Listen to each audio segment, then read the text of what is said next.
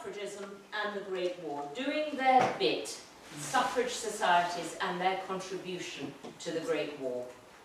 Let's go start in autumn 1916, when the prefect of Constanza, Romania's largest port, wrote, "No wonder England is such a great country if her women are like that."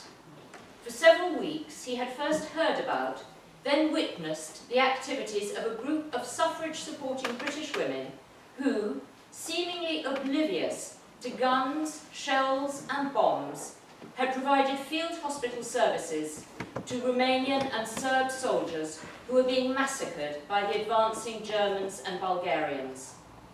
One of the women he so much admired was much more prosaic. Writing in her diary about the pending fall of Constanza, "Something very disastrous has occurred somewhere, and things are very serious." She adds, "We may all of us be prisoners before the night comes. In fact, that seems at present no slender possibility. But if it's to be, it's to be, and what's the use of worrying?" She completes her entry for that October day by cynically commenting that the National Union of Women's Suffrage Societies, of which she was a member and under whose umbrella she was working, was actually less bothered about what happened to the women serving overseas than whether their actions would attract favourable press coverage and help keep votes for women in the public eye.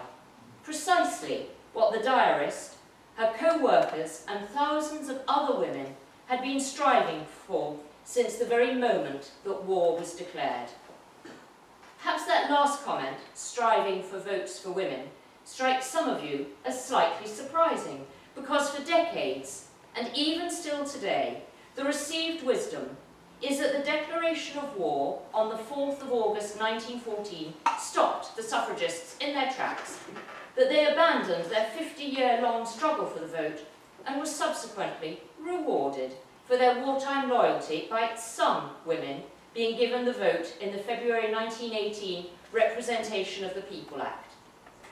Inevitably, this narrative contains a modicum of truth, but the story of the suffrage movements between 1914 and 1918 is far more nuanced. It covers multiple theatres of war and is as complex and as intriguing as some of the characters who you will meet during the next 50 or so minutes. So, let's roll the clock back to 8 p.m. on the 4th of August 1914. Horrified that after all the toings and froings of the last 72 hours, and indeed some of their own considerable efforts, war now seemed inevitable, the leaders of all the main suffrage societies had arranged a women's rally for peace at the Kingsway Hall in Holborn. 2,000 women piled into the hall. Hundreds of others were forced to wait outside, as some of the most revered leaders of the suffrage campaigns, apart from Emmeline and Christabel Pankhurst, who did not deign to attend, the others listened to Millicent Fawcett, long-standing president of the National Union of Women's Suffrage Societies, as she urged the government to step back from the brink. Women who had spent decades campaigning for the vote cheered as Millicent declared, "War is insensate devilry." Nevertheless, she reminded the women present that as citizens, they too had their duty to perform. By the time the meeting ended, just after 10 p.m. on the 4th of August 1914, war was but an hour away. The next 4 years would change the rally's attendees and their nation forever. A skilled orator, Millicent Fawcett had used the word citizen with good intent. Probably seems strange nowadays, but in 1914, to many politicians and indeed to many people, women were not considered to be citizens. Indeed, Prime Minister Asquith doubted whether they were truly human at all, but instead some sort of subspecies. The argument went that only those who could defend the nation in wartime were citizens, and thus entitled to vote. As women could not bear arms, they could not be citizens, and therefore, if they weren't citizens, they couldn't vote. Simple. Occasionally, covertly, generally overtly, this idea of demonstrating citizenship is what underpinned all suffrage women and their societies' actions from the 4th of August to the 11th of November 1918.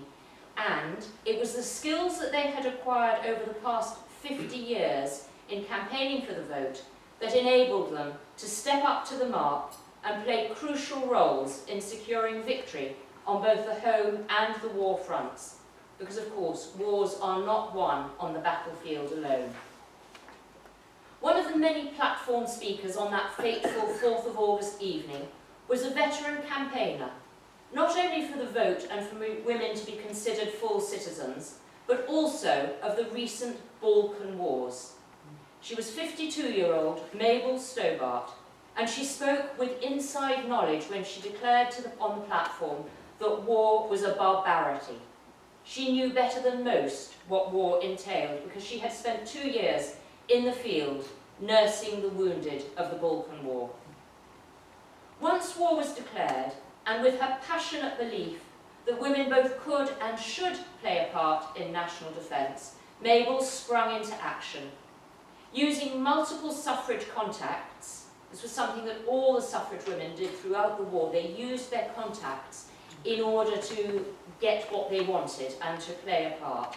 And they also had superb organisational skills, and these again were the hallmark of almost all of the suffrage movements. And so Mabel used contacts, she used her organisational skills, and she offered a mobile hospital unit to the British Red Cross. They turned her down. So, used, like all suffrage women, to rejection, this was something that was sort of part and parcel of their being by 1940, she nipped round to Belgrave Square, to the Belgian embassy, and she offered her women's sick and wounded convoy to Belgium via the Belgian ambassador. There's Mabel, there's the ambassador. You can probably guess who is the stronger-willed of the two. The Belgian ambassador, who was known to be something of a dandy, had already proved himself to be no match for determined suffrage women.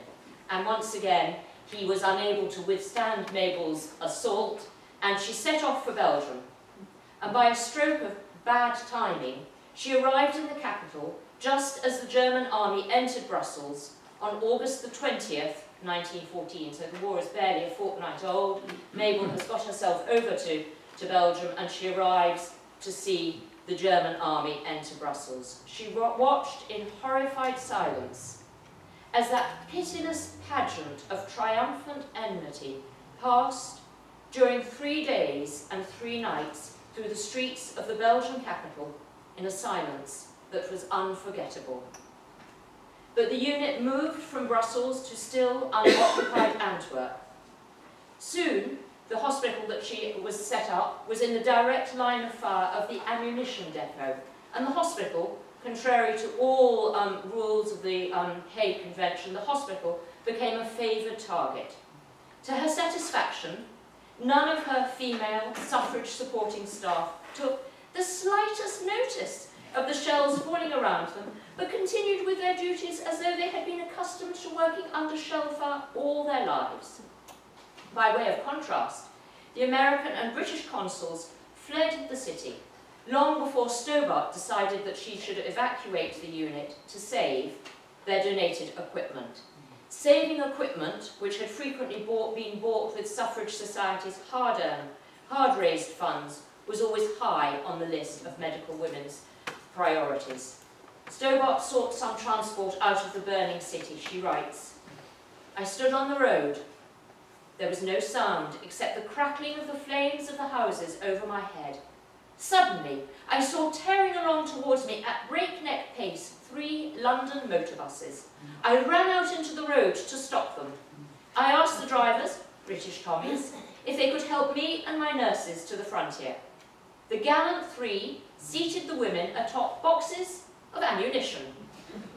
The renowned British phlegm, or perhaps it is black humour, enables the fleeing nurses, in what one can only call jolly hockey stick manner, to laugh merrily at the thought of what fine fireworks we should be in the middle of if a shell dropped our way. Back in England, with the Red Cross still rejecting her services, Stobart and her suffrage nurses and doctors left for Serbia, where they served with very great distinction. After they'd come back from Serbia and back in England, aware of the terrible conditions that sick and wounded soldiers were facing in Mesopotamia in 1916, Stobart tried to make the government accept her offer of service. I leave you to guess the reply. Her offer to the British Red Cross was rejected for some reason because she was a volunteer. Surely the British medical services would not be so dismissive of qualified women, or would they? We're going to go back now to mid-September 1914. Two women were on a train bound for France. One of them, Louisa, would have heard her aunt, Millicent Fawcett, speak at the Kingsway Hall. Having settled herself into the train, she began writing to her mother, Millicent's sister, Elizabeth Garrett Anderson, England's first female medical doctor, as well as her first female magistrate. Wishing she were 20 years younger, Elizabeth had waved the two women goodbye. She said that if she weren't in her 70s, she would have gone with them. And despite her very advanced years, like her sister Millicent, her surgeon daughter Louisa, and Louisa's travelling companion Dr. Flora Murray, Elizabeth was a confirmed suffragette. But unlike Millicent, who was what was called a constitutional suffragist, which meant campaigning for the vote using means that were always within the law, both Elizabeth and Louisa were militants, and they were the ones that the term suffragette, which was a derogatory term coined naturally by the Daily Mail. The Daily Mail referred to them as suffragettes, but they adopted the name with a certain amount of pride. But if you sort of read or do any research on suffragism, suffragists were always the women who campaigned for the vote within the law. The suffragettes were the ones who got involved in hunger strikes and window smashing and arson and burning pillar boxes, etc. So Elizabeth and Louisa were the militants. And in fact, to Aunt Millicent's horror, Louisa had indeed only recently spent a few weeks in prison for window smashing. Now, Louisa and Flora were going to France as heads of their own suffragette-financed and newly founded Women's Hospital Corps. This was a step that would lead them to alter the Royal Army Medical Corps forever. The Women's Hospital Corps was in fact the result of a month's frenetic activity, again involving both suffrage supporters and an ambassador. Allied nations' ambassadors to the UK were wearily used to suffrage women beating a path to their doors. Painfully familiar with the misogynism and anti-suffrage prejudice endemic in the British military, British medical, and by extension the British military medical hierarchy, Louisa and Flora had paid a call on the French ambassador. Knowing how understaffed the French Army medical services were, and with the women having been a little economical with the truth, the grateful ambassador advised the French Red Cross to accept their offer of a hospital unit and find it a home in Paris. Somehow, Louisa and Flora had omitted to tell His Excellency that all hospitals' medical staff were female and suffrage supporters to boot. That somehow just got lost. It's all very well to offer a hospital. These come with a heavy price tag, and so intensive fundraising followed, something which all suffrage societies had become superb at doing over the past 50 years. Within 2 weeks, £1,523, which is the equivalent of about 160,000 today, had been raised, and the women were ready to make good on their offer. They were far from alone in believing, as Flora wrote, the suffrage movements had taught discipline and organisation. It had shown women new possibilities in themselves and had inspired them with confidence in each other. Confidence that all suffrage-come women's war leaders and most of the rank and file displayed in spades throughout the war. Once they arrived in Paris, lesser characters than Flora and Louisa might have been a bit less confident. The hospital's recently commandeered Paris home, the Hôtel Claridge, on the Champs-Élysées, might have boasted a prestigious address, but it had nothing else to recommend it. However, they quickly set about moulding both the hotel, which they called a gorgeous shell of marble and gilt, without heating or crockery or anything practical, so they moulded it and the French Red Cross to their will. According to Flora, the French authorities are no match for the mild militancy and unending push of the suffragist WHC personnel. Somehow, within a matter of days, the hotel was transformed and rendered fit for purpose. Flora recalled that once a gas steriliser and powerful electric lights were installed, the ladies' cloakroom, with its pavement access, its hot water supply and basins, was converted into an operating theatre. They were soon admitting horrifically wounded British as well as French personnel into rapidly transformed wards. This is what they started with. This type of reception room was transformed within a matter of days into wards that were, would have beds that were sort of 4 rows thick, if you see what I mean, 1 at each side and 2 back to back. Chief Surgeon Louisa and anaesthetist Flora, to the military medical authorities' amazement, proved at least as competent as male medics. Flora had said to all the women, and this was part of her sort of introductory speech to them, that you have to be more than good. Good isn't good enough for women. You have to be the best. And they lived up to her words on every possible occasion. So within a week of arriving in Paris, with its all-female, many erstwhile militant suffragette staff, Claridge was a smooth-running concern, and it got the reputation of being one of the foremost military hospitals in France. One nurse, Amelia Miles, commented, "The wounded arrived in a terrible condition. One day, one of the women surgeons operated for 7 hours at a stretch.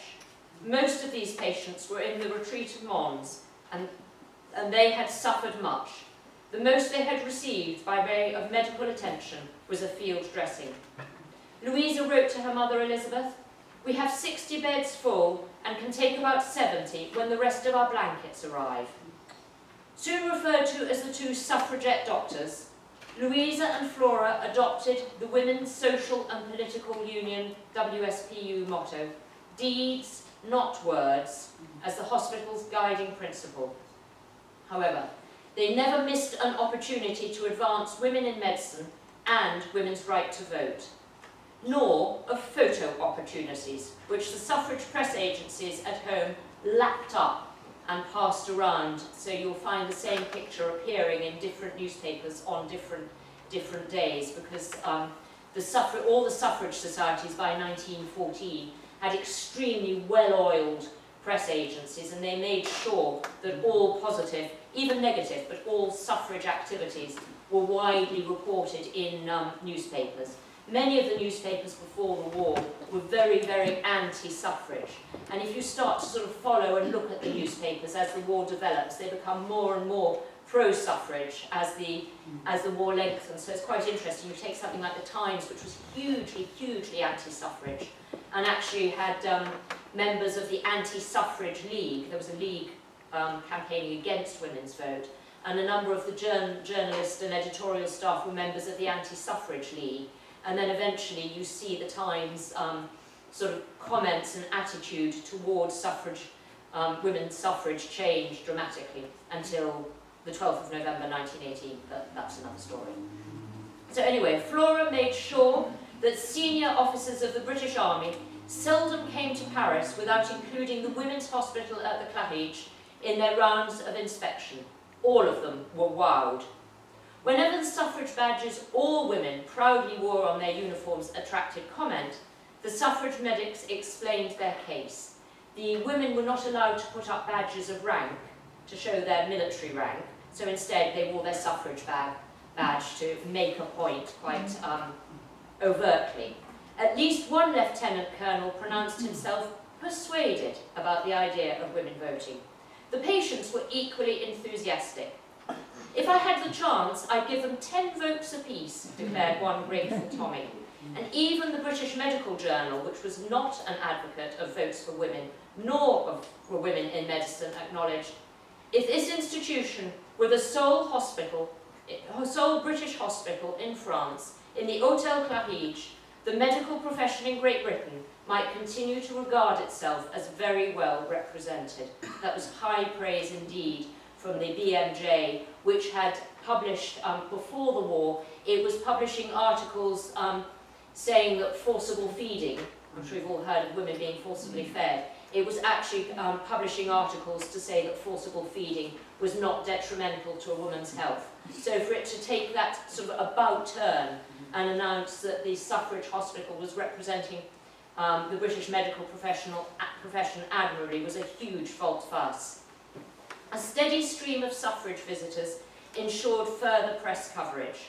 This again was something that that all suffrage women would make sure that if they had journalist friends, they would come and visit what the societies were doing so that they could give favourable reports in the press. One journalist, Louisa and Flora's suffragist friend Evelyn Sharp, commented on the irony of our civilization, which first compels men to tear one another to pieces like wild beasts for no personal reason, and then applies all its arts to patching them up in order to let them do it all over again. Somehow, when the patching is done by women, the ironic tragedy of the whole thing seems more evident.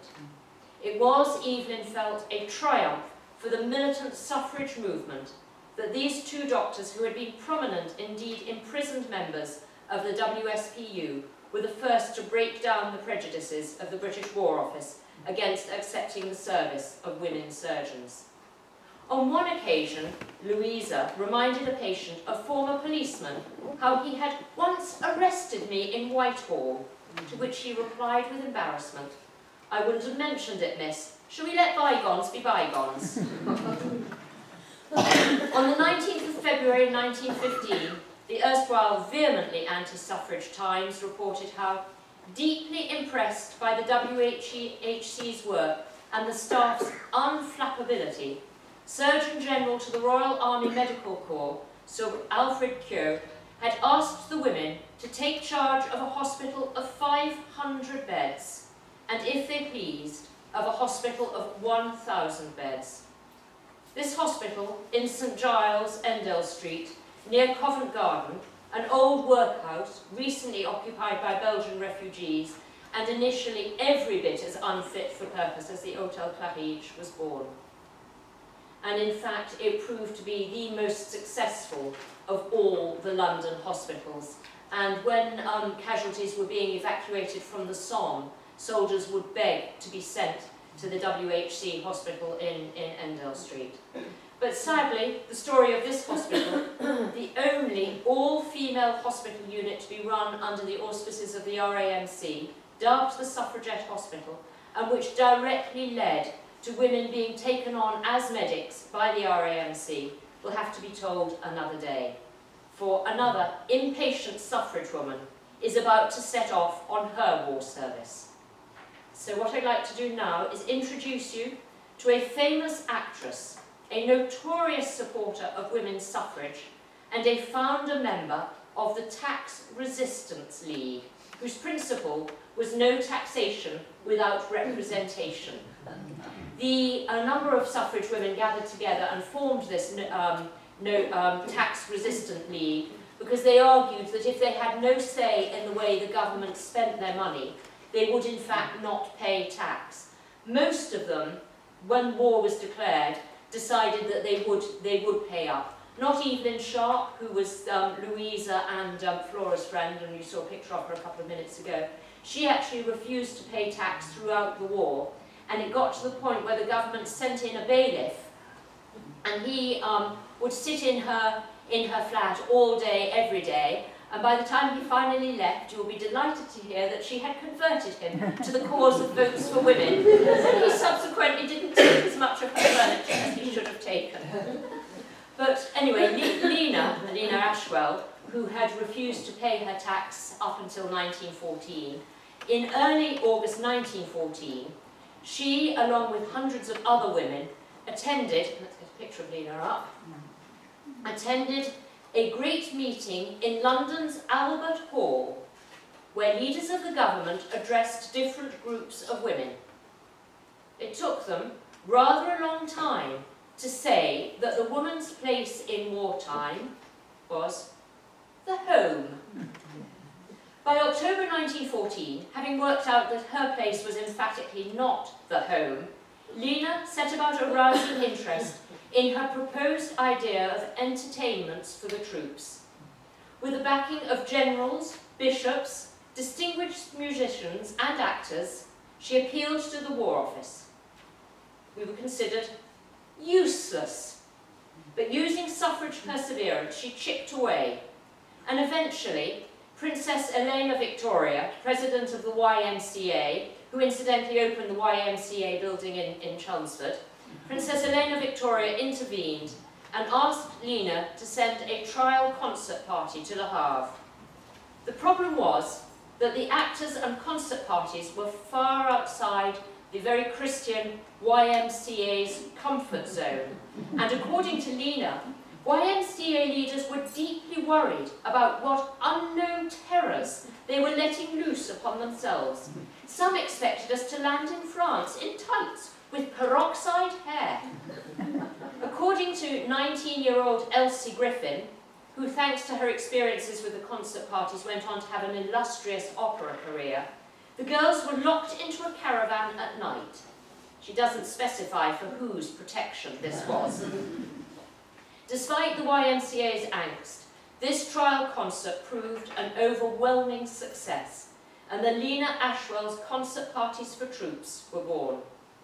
Sadly, there is actually no extant recording of this song, which was written for Elsie, which she made particularly her own, and which you may recognise.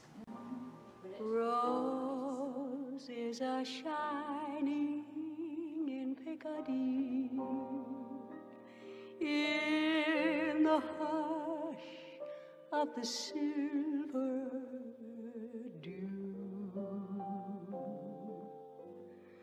Roses are flowering in Piccadilly, but there's never a rose like you, and the roses will die in the summertime, and our roads may be far apart, but there's one rose that dies not in Piccadilly.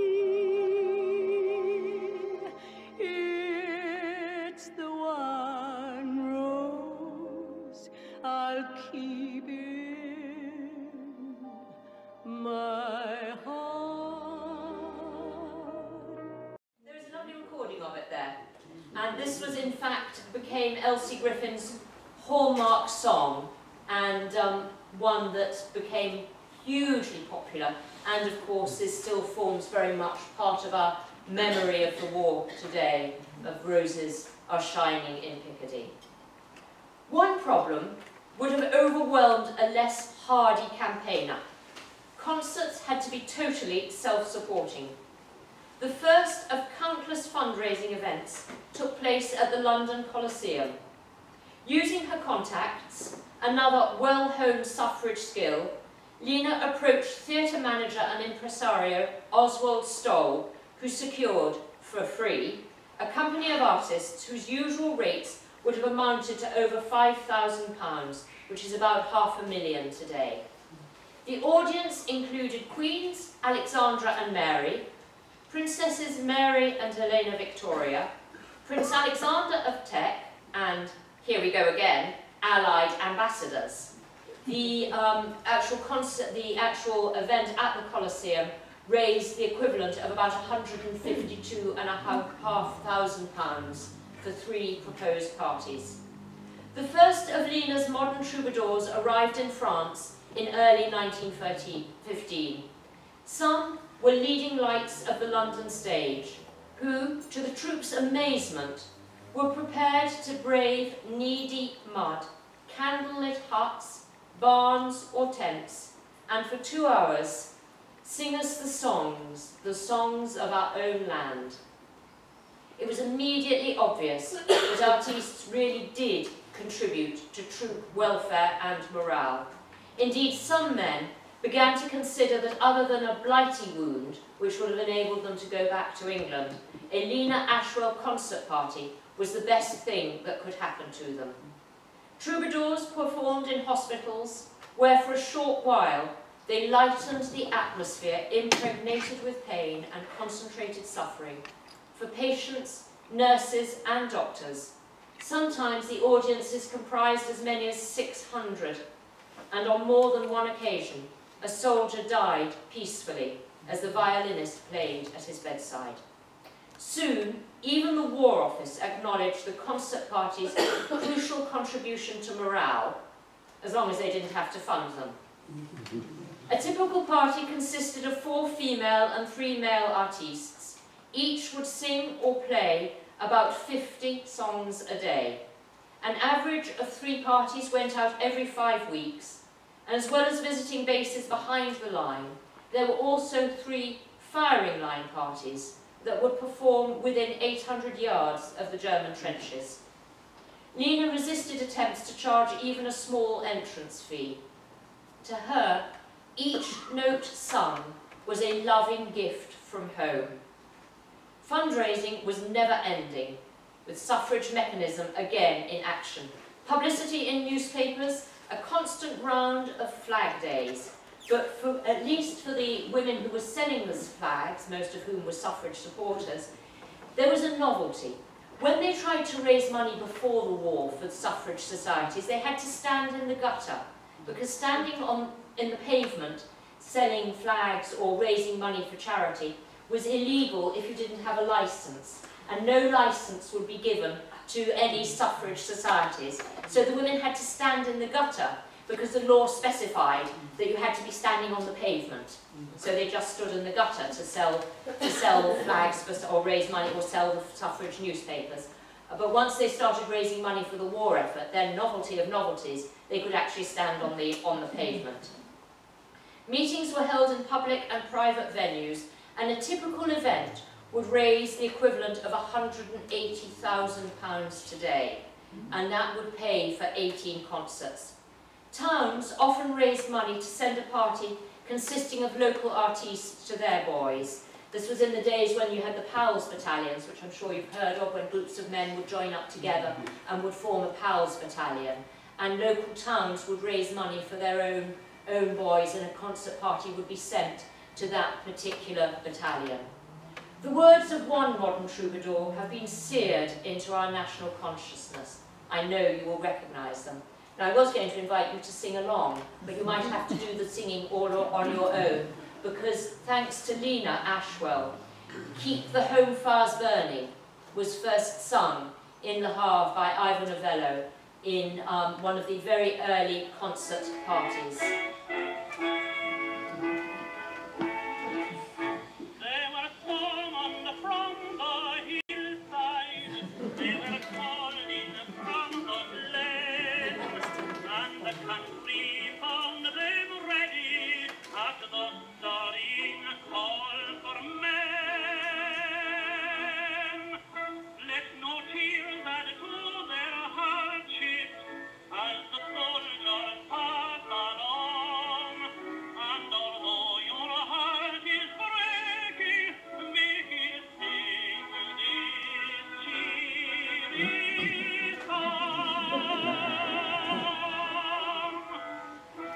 Keep the home fires burning while your hearts are yearning.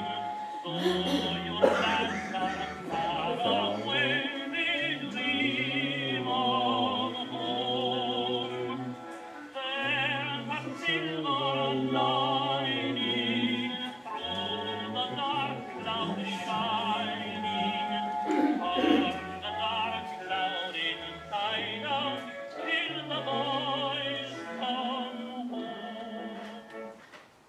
arguably, thanks to the suffrage societies, we have Keep the Home Fires Burning.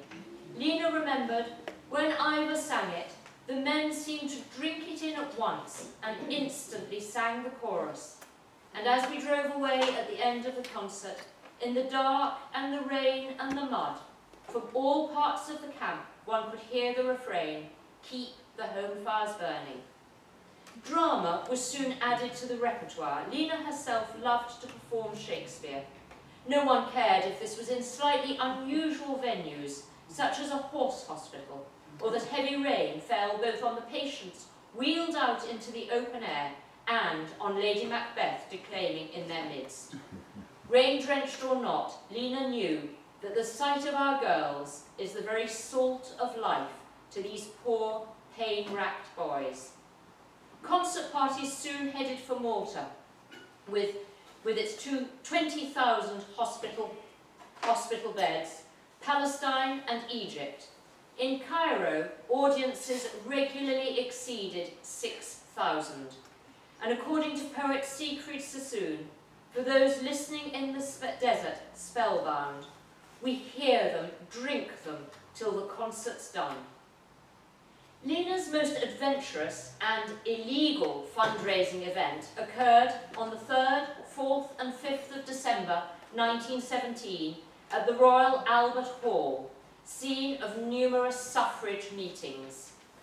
Lotteries being illegal, and yet by any other name might smell as sweet, she dubbed hers a Petticoat Lane Tombola. It seemed that all society hostesses yearned to run a stall, and a truly impressive array of 5,500 or £440,000 in today's money worth of prizes were donated, including 2 acres of land on the Chiltern Hills, complete with the then equivalent of planning permission, a grand piano, a diamond necklace, a porcelain bathroom, but the prize which excited the most interest was a prize pedigree bull. However, this caused a certain amount of consternation amongst the office staff who were working round the clock to cope with the demand for tickets, which cost 5 shillings, which is about £20. Where exactly does one tether a prize bull in central London? On the opening day, Mrs. Asquith, the anti-suffrage wife of Herbert Asquith, he who didn't think that women were human at all, and herself a founder of suffragists before the war, insisted on solemnly parading the bull round the hall. I hope she had the equivalent of a doggy poo bag with her. So many tickets had been sold for the event that they had to be mixed in a beer barrel lent by a brewery. A troop of Boy Scouts came out and rolled out the barrel to make sure that the contents were thoroughly mixed. Admiral of the Fleet, Lord Jellicoe, drew the prizes, but a frisson of anxiety went through the crowd when a policeman appeared. Would he declare the tombola a lottery and thus illegal? All was well. He had simply dropped in to see if he had a winning ticket. The tombola raised the staggering equivalent of, in today's money, £2,706,000. Keep your heart out, Debbie. Concerts continued post-war, accompanying both the Army of Occupation and entertaining soldiers impatiently awaiting demobilisation. The soldiers called these modern troubadours the fairy godmother of us all. During the 4 years of life of the concert parties at the front, Lena explains that every means short of highway robbery were used to keep the shows on the road and the troops entertained. If Lena spent a great deal of her time fundraising, one suffragist spent almost all of the war raising huge amounts of money for one of the most ambitious of all the wartime suffrage ventures, which started right back in August 1914. Scottish surgeon and president of the Edinburgh National Union of Women's Suffrage Societies, Dr. Elsie Ingalls, had 2 passions in life: suffragism and surgery. Despite all the odds stacked against women medics, Elsie, by 1914, was one of Edinburgh's leading surgeons as well as philanthropists. When war was declared, she rushed to offer her services to the Royal Army Medical Corps. Their response? "My dear lady, go home and sit still." Talented though she was, sitting still was not in Elsie's skill set, so she decided to do the very opposite. President of the Scottish section of the National Union of Women's Suffrage Societies, she persuaded the Edinburgh branch to form and undertake the financing of what would become the Scottish Women's Hospital Unit for Foreign Service, or SWH. This was supported throughout the war entirely by voluntary donations. Units served in France, Serbia, Russia, Macedonia, Salonika and Corsica. Indeed, when the prefect of Constanza passed his comment about British women being so great, he was in fact referring to the SWH. Another of Elsie's skills was recognising sometimes hidden talents in younger women, and her eye fell upon a young Oxford and Sorbonne graduate suffragist, Kathleen Burke. By spring 1915, after a spell working overseas, Kathleen was being employed as secretary in the SWH's Knightsbridge office. And thanks to her innate ability to spot potential in younger women and indeed follow a hunch, in mid-May 1915, Elsie Ingalls set an initially very reluctant Kathleen on a life-changing path. Kathleen's pleas that she had never undertaken a public speaking engagement, nor did she want to, fell on deaf ears. She was dispatched to Oxford to replace Elsie. As suffrage societies had long ago learned, once Elsie had made up her mind, gainsaying her was absolutely impossible. Indeed, in early November 1917, even Russian leader Trotsky was unable to do so, but that again is a story for another day. Kathleen's mission in May 1915 was to raise money, lots of it please, for the SWH. She discovered she had a natural talent. Hosted by suffrage societies, she was soon speaking the length and breadth of the land, eloquently pleading the SWH cause and its never-ending need for funds to enable it to continue to serve both the French and the Serb armies. From June 1915, her name appears constantly in British newspapers, where she is billed as having just returned from the front, talking charmingly, always reminding attendees that the NUWSS, the National Union of Women's Suffrage Societies, founded and funded the hospitals. In August 1915, she received the French ambassador when he visited the SWH Knightsbridge office to inspect the magnificent travelling X-ray motor car with entirely novel tent attachment, which had cost the equivalent of $153,000 and was being offered to France.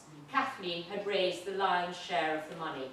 The French ambulance services at the beginning of the war, the ambulances they often used were two bicycles with a stretcher balanced between them. So this idea of having a fully mobile ambulance unit complete with an X-ray was certainly very novel and gratefully received. By December 1915, Kathleen was without doubt amongst the SWH's most valuable asset, and so they sent her off on a 3-month, 10,000-mile tour of Canada and America. The £10,000 set as money to raise to set as her target is about 106,000 today. In a sexist comment, the Daily Mirror felt she had shown how good looks and business capacity can sometimes go together.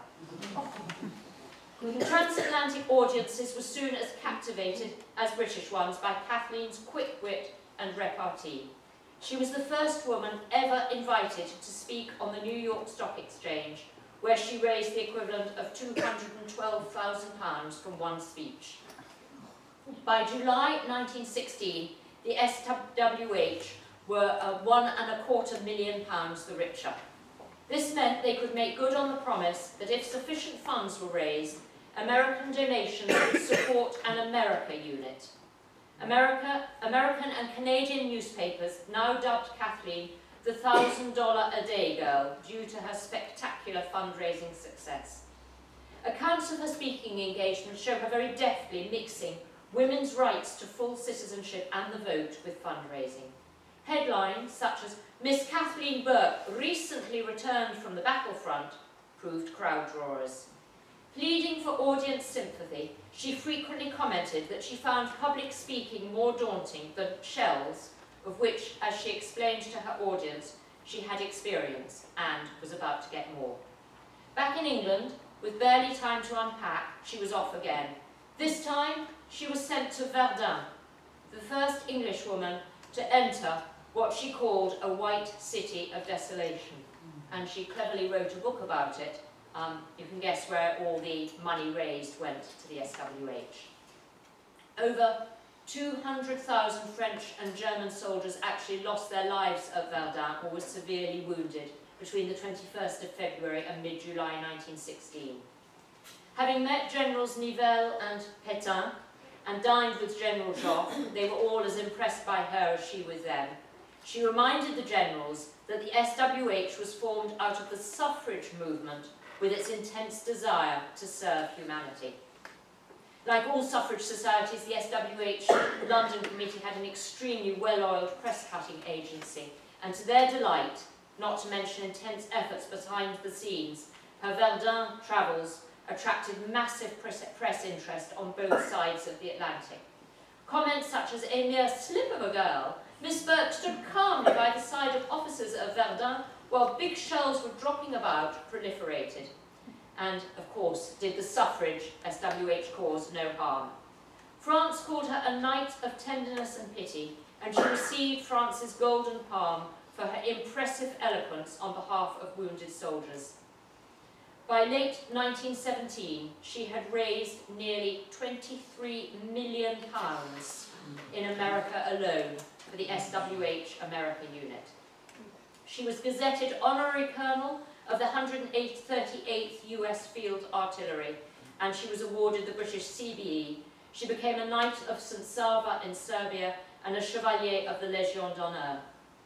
The young woman who told the SWH committee she was not sure if she had the skills to undertake that 1915 Oxford speaking engagement had surpassed all expectations, and she had earned the highest praise that SWH founder and suffragist surgeon Dr. Elsie Ingalls could bestow on any member of staff.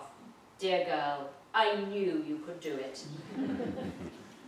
But what exactly were the SWH doing to need such a continuous and determined fundraising effort? By the time Kathleen was roped into service, they had served with distinction in France and Serbia, and Elsie was determined to broaden their remit and, of course, the demonstration that women were every bit as worthy of citizenship and the vote as men.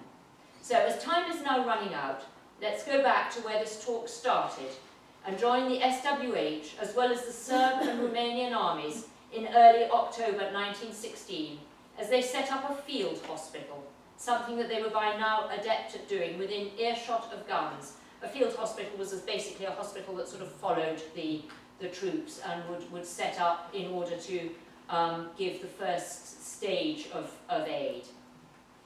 One volunteer, Yvonne Fitzroy, explained, "We could hear the guns most of the morning, adding, 'The first Boche shell that comes this way must surely bump into the hospital.'"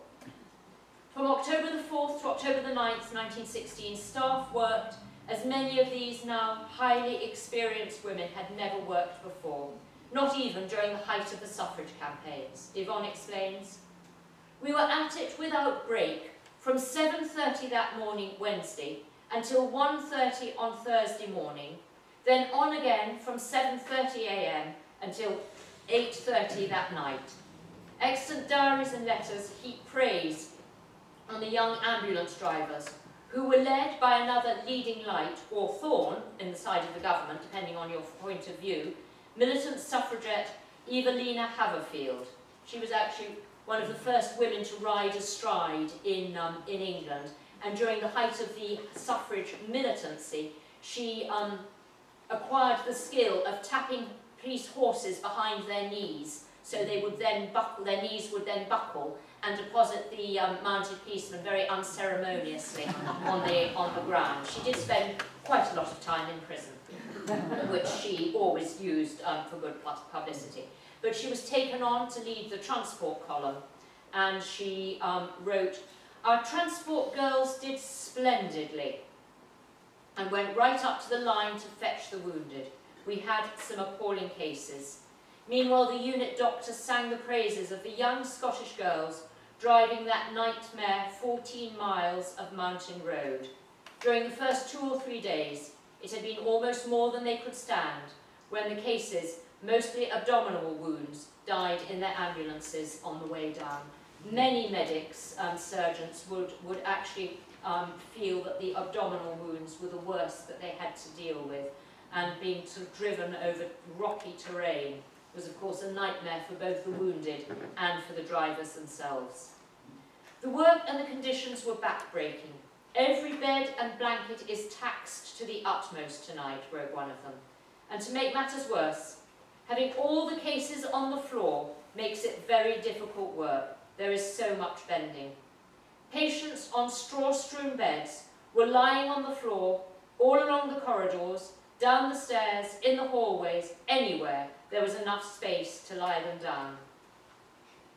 As to equipment, what we haven't got, we invent, and what we can't invent, we do without." Luckily, we could invent some speakers.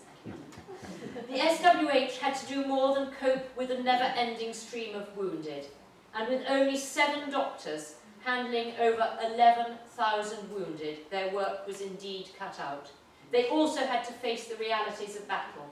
Aeroplane duel just outside, but the shells didn't hit. During air raids, they simply carried on, as the unit administrator Mary Henderson explained in one of her many letters to the MUWSS committee at home. 3 of the transport were driving today, and 2 bombs dropped about 10 yards from them. Lucky they weren't killed. Bombs became a daily hazard. Unit cook Mary Mill would not allow a few bombs to prevent her from feeding staff and patients. Her description mixes the horror and the mundaneness of war. She writes, "Suddenly it seemed as if the end of the world had come. 60 bombs were dropped just below us. Earth and debris shot into the air, and it seemed almost at the same minute all the anti-aircraft guns were shooting at once. Shells were whistling through the air, machine guns rattling. At the moment I was cutting up carrots for my boiled mutton, standing over my campfire. I nearly fell into it with shock. Another bomb dropped 100 yards from us. It is a wonderful life, but a very dangerous one. 12 men were killed and several badly wounded. Then the guns began very much nearer, and wounded from the front started pouring in." An article in the suffragist newspaper Common Cause, which lapped up information about the SWH, reassured readers that despite daily having German aeroplanes over their camp, our girls showed the utmost disregard for danger and upheld very well the British tradition of pluck. Elsie Ingalls told the London Committee the thrice daily raids had become part of the fabric of life. "The last 5 days, when we were bombed by aeroplanes, staff did not even stop their work to go and look." Despite these upbeat comments, things were not going well for the Serbs and Romanians. By the 20th of October 1916, the women knew that something very disastrous had occurred somewhere. According to Yvonne, it's the vagueness of it all that appalls one. "We may all of us be prisoners before the night comes. In fact, that seems at present no slender possibility. But if it's to be, it's to be, and what's the use of worrying?"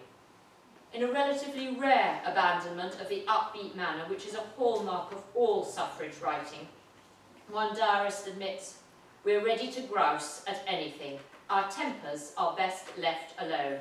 The SWH have got the starch taken out of them this time." When the nearby Romanian trenches were captured, the hospitals were ordered to retreat, an event one ambulance driver describes vividly. "We started off at 10 p.m. in pitch darkness along dreadful roads. Eventually, after several hours crawling along at under 10 miles an hour, we were forced to camp for the remainder of the night. At 4 a.m. we started off again across country, making for a place where we were to meet the Serbian 1st Division and get further orders. All the time, we heard the guns nearer and nearer as we were going to another part of the front, Constanza.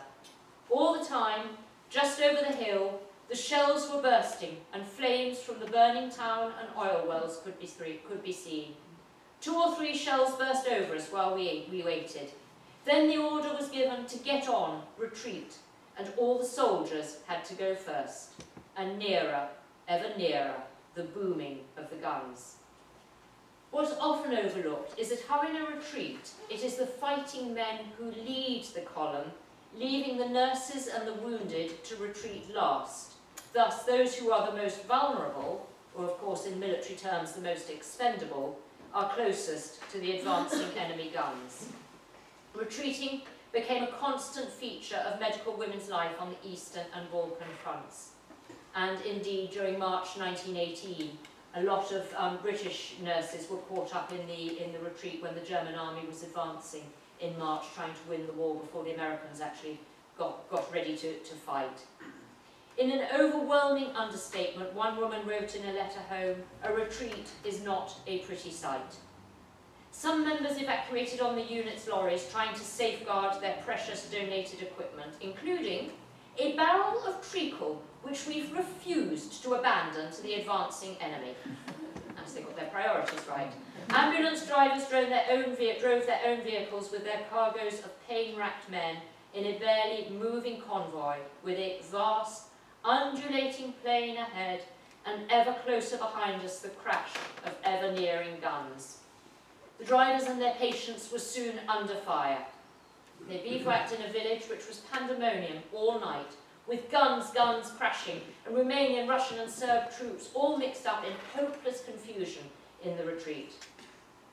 Proving the truth about the women providing good copy to promote the suffrage as well as the SWH cause, newspapers at home were eager to publicise and sanitise their activities. The Daily Record informed readers that the girl orderlies successfully drove their vehicles over terrain when men failed. The Sunday Pictorial, which is now as pro-suffrage as it had been anti-suffrage before 1914, assured readers that women took their place in the firing line with the utmost courage. The SWH hospitals and refugees were now converging on the port of Constanza. They were racing for a gap ahead of the German and British and Bulgarian armies, who were determined to take the strategic port. With discipline amongst both the terrified population and military personnel in short supply, civilians, ambulances and medical columns were pushed aside. In her official report to the Edinburgh Committee, Elsie Ingalls recounted how cannon and ammunition wagons and squadrons of cavalry barged through this endless stream of desperate humanity. Although a telegram sent to the Edinburgh Committee stated all's well, those who had lived through the retreat were struggling to come to terms with their experiences. The very much written about chasm between the fighting man and those who have never experienced warfare is equally apparent in the writings and memoirs of all serving women, irrespective of where they served. One diarist sums up both how and why this chasm starts to open. We have all agreed not to talk about it. It's no use soaking one's mind in horror, especially if it's real. And we have all seen things that we are trying to forget. No, we never, never, never shall. Whether she means never talk about it or never forget is unclear. With talks now ongoing in the corridors of power about some form of female enfranchisement in the Representation of the People Act under discussion, the NUWSS Committee at home were determined to keep the women's heroism and their dedication in the public and, of course, politicians' eyes.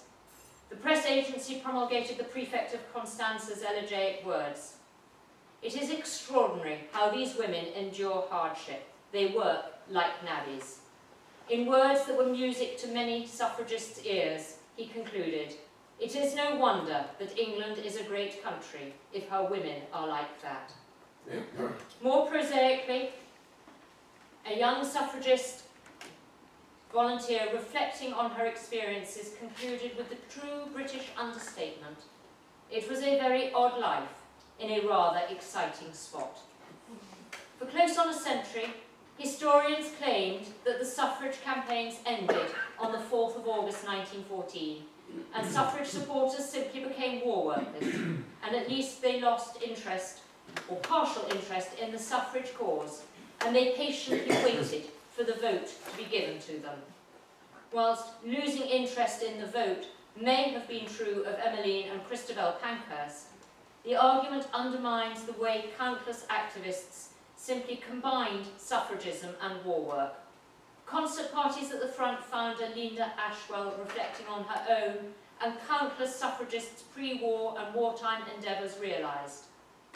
If there had not been the preparation of the suffrage movement, the women would have been able to do as little as in previous wars. The women who had come out of comfortable homes and had suffered hardships for the cause were getting ready to fight and ultimately win a bigger battle. So the few women I have told you about this evening, and the hundreds of others who I haven't had time to mention, some of whom feature in my forthcoming book and some in my already published ones, used their suffrage experience, their skills, their belief in suffragism and their nation's cause to prove that women were full citizens. Doing their bit, they had alleviated both physical and mental suffering.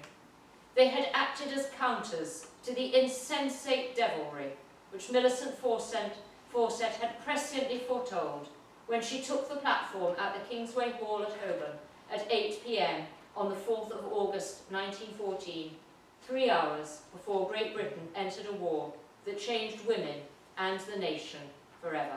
Thank you.